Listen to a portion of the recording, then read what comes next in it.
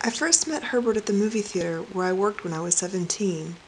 He was friends with my coworker Paul, and he'd come in and we'd all shoot the shit for hours.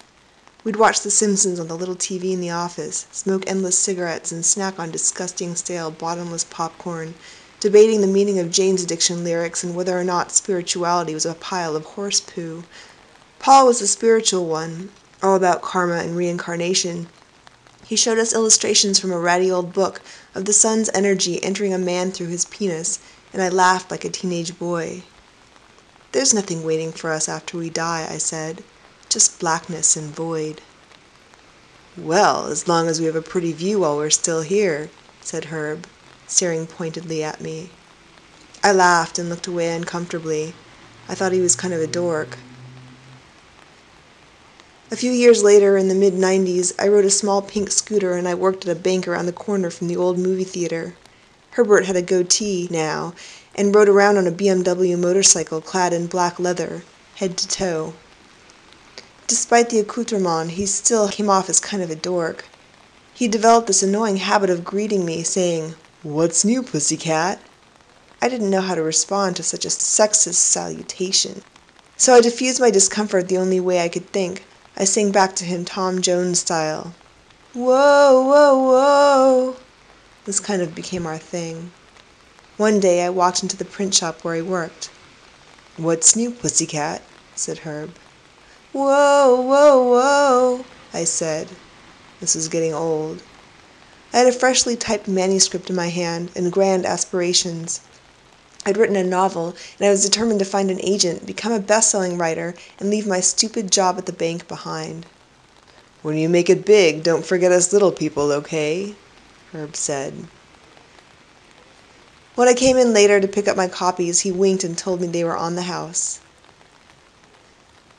Eventually, at a tiki party in Herb's apartment's basement, I drunkenly told him how I felt. "You know, you've got to stop with the Pussycat thing. It's degrading," I said. His face darkened with hurt. He apologized and said, "I get nervous talking to girls sometimes." I felt like a dick. He wasn't such a bad guy. He was just struggling like everybody else. Herb got weird as the night progressed, saying stuff like, "You've got a path. You've got a future. I don't have a future." "You're what, 25?" I said. "You've got nothing but your future ahead of you." "Things will be just fine," I said. "You'll see." Maybe a month later I ran into my old coworker Paul in a crowded smoky bar on Haight Street. He was sitting with some guys in a little booth in the back of the room. Empty shot glasses littered their table and made it sparkle, and a heavy silence hung over them, a black hole of sound in an otherwise cacophonous scene. They all seemed to be growing goatees. "What's with the face fuzz?" I asked. "It's a tribute to Herb," said Paul. "Herbert's dead." Paul told me that Herb had been planning elaborate suicides for years, but every time he'd try to go through with it, one of his friends would track him down and drag him back home.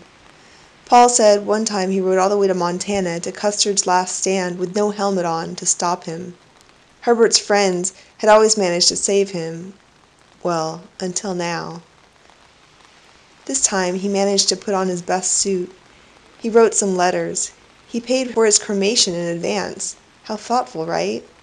He planned on jumping off the Golden Gate Bridge, but it had been raining for days, and it must have been too windy, so instead he just walked into the bay. I've heard that drowning is one of the better ways to die. Your body goes into shock, and after the initial pain and panic it mellows out. It's like you're back in the womb, a nice full circle. I didn't realize that would be the last time I'd run into Paul. Had I known, I wouldn't have excused myself from the conversation so quickly. I would have asked him more follow-up questions like, what happened at Custer's Last Stand? Did Herbert come home willingly, or did you have to drag him away? How would you even do that, with the guy on a motorcycle? Why didn't you get him help? Why didn't I try to get him help when he told me he had no future? Perhaps I should have seen it coming, but at 21 I was too green to know the difference between a cry for help and a dark, confusing joke with no punchline. I think of Herbert out in the freezing cold bay, water up to his knees. I wonder which direction he was facing, San Francisco or Marin, before he submerged and crawled back in the womb. I like to think he was facing the city, that the last thing he saw was a pretty view.